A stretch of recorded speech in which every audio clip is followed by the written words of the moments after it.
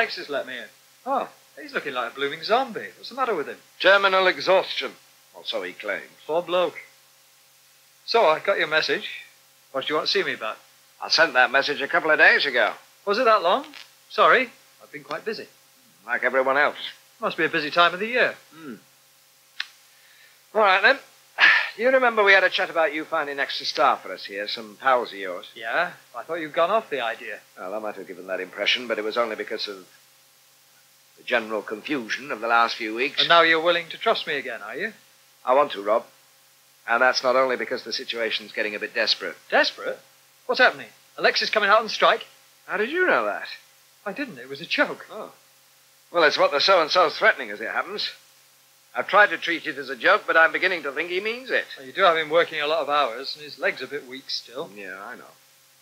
So, can you find someone for me? Okay, I'll have a word with Vincent Carroll over the weekend. I know they could do with the cash. Ah, good lad. You wouldn't like to do me a favour in return, would you? What's that? Well, they're having a housewarming party at our place tonight, and I've got a feeling Peter Tyson's turning up, because his dad lives there. After that encounter I had with him the other day, I reckon I could do with some moral support. That's a backhanded invitation, if ever I heard one. Will you come, though? Yeah, of course I will. Mind you, given the relations between the Prowers and the Tysons, I'll need your moral support as well. Right, it's a deal. Sophie and I are working a shift system, so we're not both away from the restaurant at the same time. So she'll be at the party for the first bit. Well, in that case, I'll pick you up from work in the car. That way we can arrive in force.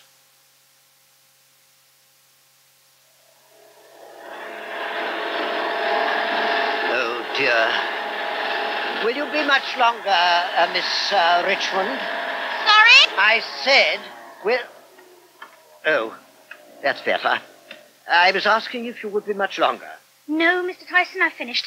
Did I disturb you? The noise does penetrate. Oh. But it wasn't that. I was wanting to make my way through to the kitchen. George did promise to adapt the old airing cupboard to make a kitchenette for me, but he still hasn't got round to it. Oh, well, I don't suppose he's had time. It's only a couple of weeks since you both moved in. I am aware of that, but it's a matter of priorities. As far as I can see, George has become obsessed with the fripperies of life. This party, for instance, I consider the whole prospect a total nightmare. Don't you like parties? A civilized dinner party is acceptable, but when it comes to a wholesale invasion of one's privacy... Oh, I'm sure people won't be going up to your room, Mr. Tyson. Oh, won't they? And what, pray, is there to stop them? Well, you could lock the door. And become a prisoner in my own home? Ah, but you won't be inside the room. You'll be down here with the rest of us, enjoying yourself. That is a matter of speculation. Who knows what goings-on there might be? I might be forced to absent myself in order to save my reputation. Good heavens. Do you think Mr. Underdown is planning an orgy? No, I do not, young lady. But given the presence of several members of your generation, the event could quite possibly pass beyond George's control. In fact, I think I had better make a telephone call before I make myself coffee. Excuse me. I suppose he's going to tip off the Vice Squad in advance.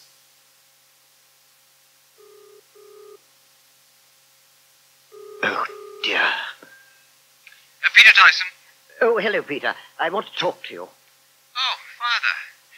But you're going to be seeing me this evening. Though I ought to warn you, Father, Liz won't be able to come. We can't get a babysitter at such short notice. Well, I'm sorry to hear that. She might have been a stabilizing influence. Listen, Peter. If this party of George's becomes too riotous, I shall want to come back with you to Minden Road. But, Father... No, I insist, Peter. I know there isn't a spare bed, but I shall be willing to sleep on the sofa. Here you are, Dickon. 1/2 of lager. Oh, thanks a lot. Cheers, Maurice. Cheers. You usually have a pint on a Friday, don't you? Yes, I know. But I expect I'll be drinking a fair bit tonight. Ah, yes. Hey, I've been invited to that, do. By Shirley. Good. Should be fun. I'm a bit nervous about it. It'll be the first time Trudy's met any of my friends. Aha. This famous singer of yours is putting in an appearance, is she? I hope so. We're meeting tonight anyway, and nothing else was fixed up. Mm-hmm. Does that mean Junior Spellgrove will be waiting out in the street to see who else turns up? Heaven forbid. Hey, there's something I'd like to ask you. Will Cressida be there tonight? No. Oh. I thought you might have asked her. I did, but she's got other plans. Oh, well, that's all right then. I thought it would be better if our paths didn't cross. What's she up to instead? She's seeing Simon. Perhaps you shouldn't have asked. Well, I might as well know. Us newspaper men have to get hold of the facts, don't we? We're in here, George. We?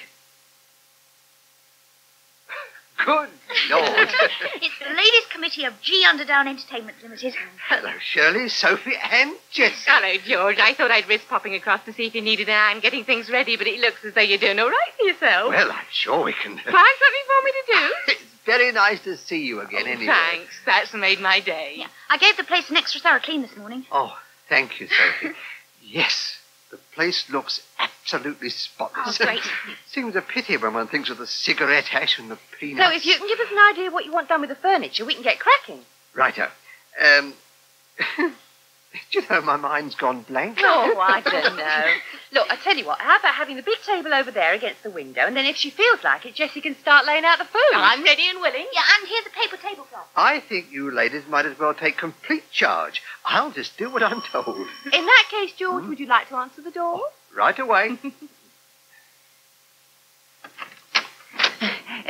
Good afternoon, Mr. Underdown. Mrs. Tandy. Yes, I thought you might need some help in preparing for this evening.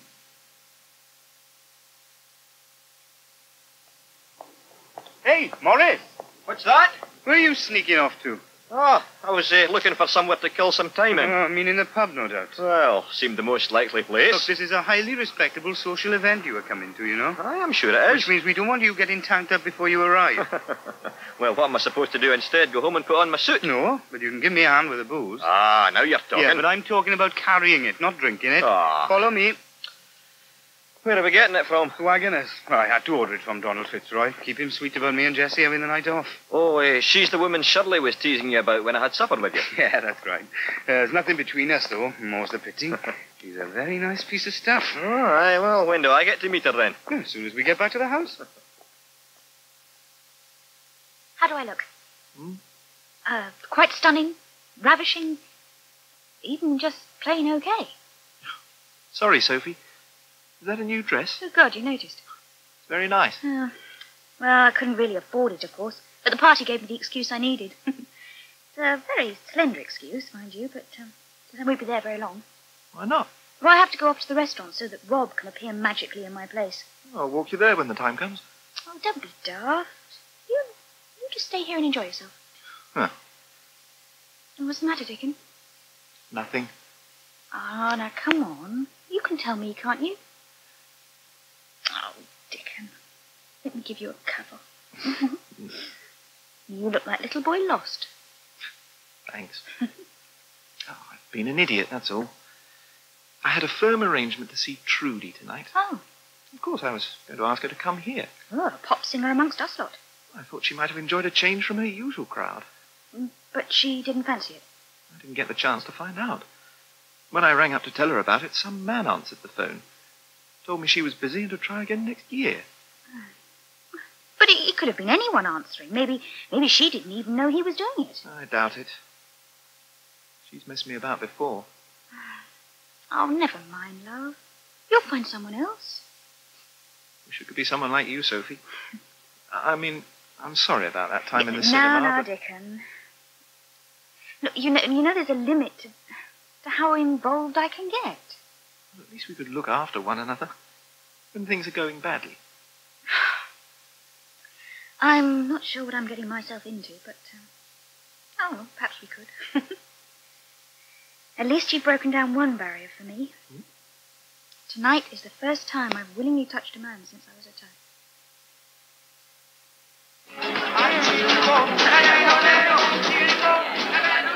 George, I hope you don't expect me to dance to that.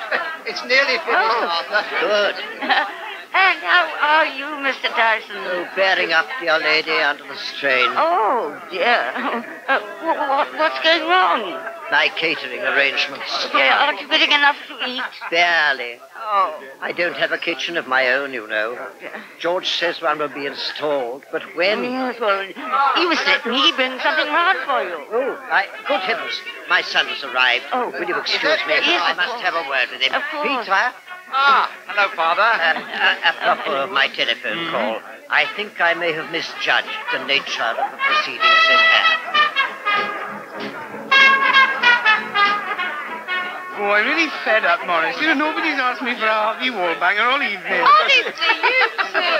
What's the matter, sir? You and Maurice hanging over the drinks table. Well, we're making sure no one has too much. Yes. Except yourselves, yeah, I know. How about circulating, eh? Circulating. Yes, and you can circulate some drinks too while you're at it.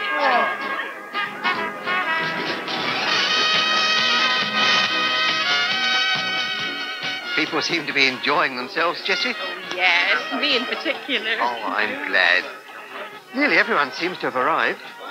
I don't see Sophie or Dickon. Oh, they were here, but she had to go off to work. Ah. And he's walking her there. Oh, they make a nice couple. Oh, no. I know for a fact Dickon has interests elsewhere. They're only good friends. Like us. Yes.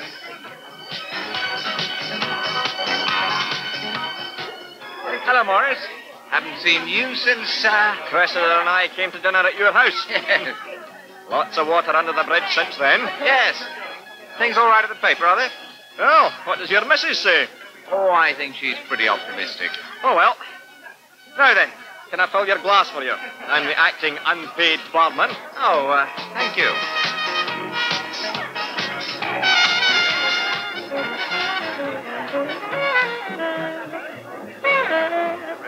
Shirley and Cliff. Oh, hello, George. I'd like to tell you, I've decided we might as well scrap the idea of the outside basement door. Yeah? Yes. Should the time come when you want to sell, we'll have to make alterations in the main hall up here. Well, are you sure? Yes. That's how it's done in a lot of the other houses around here, you know. But the agreement stands, does it? Oh, it certainly does. That's fantastic, George. George, you're a smasher. Come here.